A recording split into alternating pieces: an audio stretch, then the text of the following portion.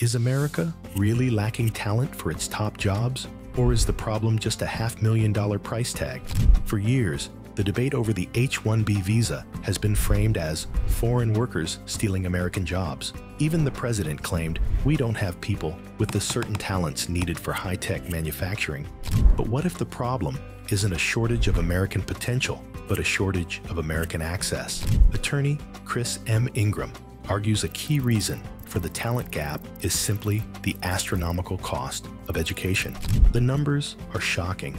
We're talking about cumulative costs for a STEM bachelor's, plus a master's, plus a PhD, which, before financial aid, can total upwards of $500,000. If this investigation into the real cost of American talent is grabbing your attention, please hit the subscribe button and comment below.